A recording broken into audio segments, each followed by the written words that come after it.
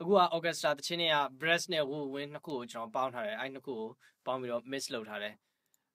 okay ဘာလို့ဆိုလို့ရှိရင် wood ဝင်းကလည်းနည်းတယ် brass ကလည်းနည်းတယ်ဆိုတော့နှစ်ခုလုံးကိုကျွန်တော်ပေါင်းပြီးတော့ mix လုပ်ထားတာကိုပြမယ်ဟိုအဲ့တော့ brass ကဲ့အတန်လေးနားထောင်ကြည့်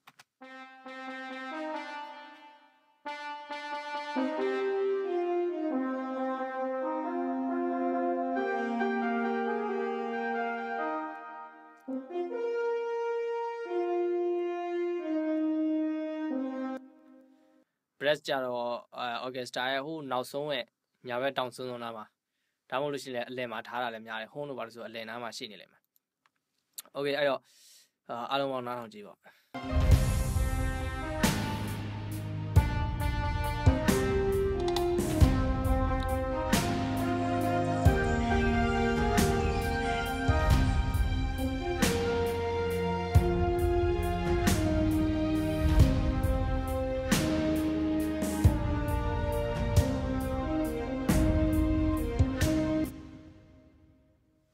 โอเคအဲ့တော့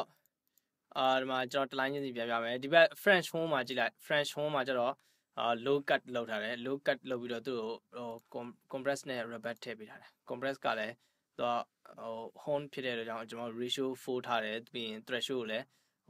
dynamic range ရှိတဲ့လောက်အထိကျွန်တော်သွားဖြည့်တယ်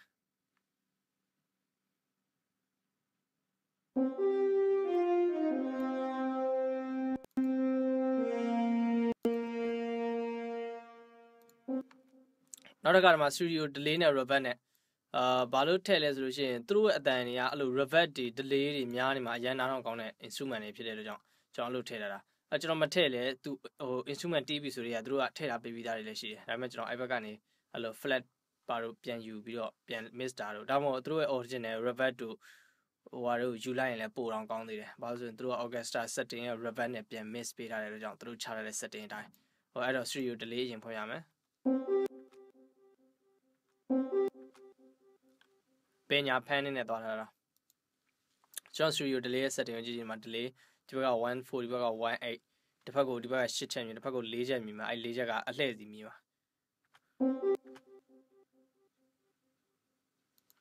နောက်တစ်ခုက reverb ကတော့ကျွန်တော်ကြိုက်တဲ့လောက်သွားလို့ရတယ်အခန်းတမ်းမို့လဲဟိုလို site တစ်ခုပေါ်မူတည်ပြီးတော့တချင်းနဲ့ line match reverb ကိုမြည်လို့ရတယ်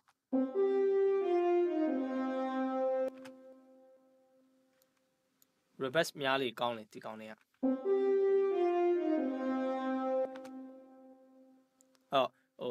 ဒီမှာလဲကိုကြိုက်တဲ့အနေထားထားလို့ရတယ် EQ ကတော့ low cut လုပ်တယ်ဒီမှာပြင် high shift ပြန်လုပ်ထားတယ်ဘာလို့ဆိုလို့ရှိ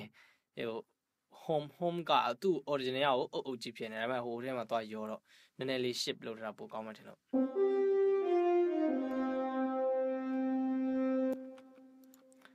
okay အဲ့ဆိုလို့ရှိရင် trumpet section ကိုကြည့်ကြည့်ဒီမှာ trumpet တွေ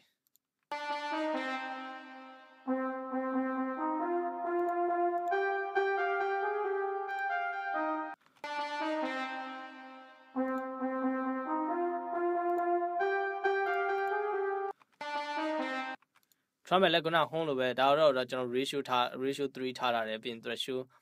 ဟိုက dynamic range ရှိတော့ mix မယ်ပြီးရင် make up gain ပြန်တင်ထားတယ်ပေါ့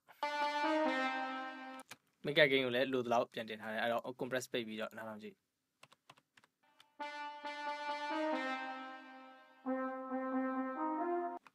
compress ဖွင့်လိုက်ပြီ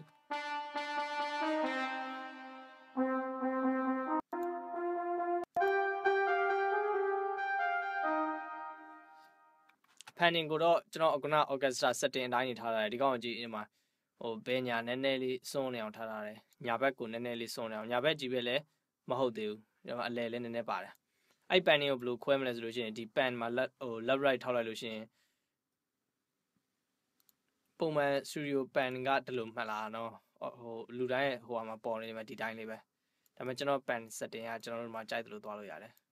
ကိုကြိုက်တဲ့အနေထားလေးနဲ့ mix လို့ရမယ်ကျွန်တော်ဒီလိုထားရတယ်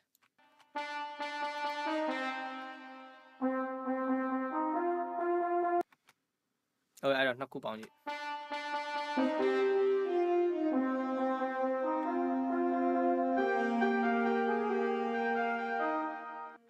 အားလုံးပေါင်းပြီးနားထောင်ကြည့်မယ်okay sorry ဒီမှာ master track ကိုထပ်ပြမယ်ဒီမှာ master track master ထွက်မှာကျတော့ကျွန်တော် compress တွေလောက်ထားတယ်အဲ့တော့ပထမတစ်ခုရှိမယ်နောက်တစ်ခုရှိမယ်နောက်တစ်ခုကတော့ image ဒါတော့သုံးလဲရတယ်မသုံးလဲရတယ်ကျွန်တော်ဘာလို့သုံးထားလဲဆိုတော့ဒီကောင် image တခါတည်းဟို Augusta အတွက် white ဖြစ်နေအောင်ကျွန်တော်အရင်ကြိုက်တဲ့ software ဖြစ်နေလို့ဒီ software ကိုလိုချင်တယ်ဆိုလို့ရှိရင် free ဝင် down လို့ရတယ်ဟိုဒီ isotope မှာဒီမှာ isotope ကိုမှသွား down လို့ရတယ်ဟုတ်ကဲ့အဲ့တော့အဓိကဒီကောင်ပဲဒီကောင် compress လုပ်ထားတယ် face chain compress ပေါ့ဒီကောင်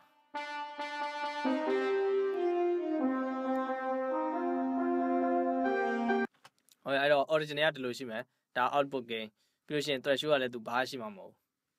အဲ့တော့ input ကတော့ကျွန်တော်နည်းနည်းယူထားရတယ်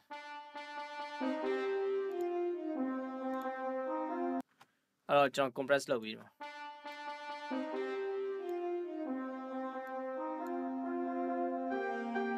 ကျွန်တော် gain reduction ဝင်တဲ့အထိကျွန်တော် compress လုပ်ပေးရမယ်ပြီးလို့ရှိရင်ဒီမှာ output ကကျွန်တော်ကျယ်ကျင်တော့ကျွန်တော်လိုချင်တဲ့အနေအထားတွေပြန်ထားလိုက်အတကုံတော့တင်လို့မရဘူးအဲ့လောက်ထိမလို့ဒီလောက်ပေါ့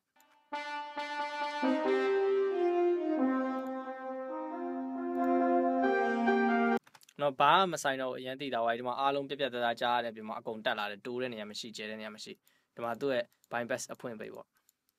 power close ရှိတယ် power ပိတ်လိုက်ပြီးဒီမှာ power ပိတ်ထားပြီ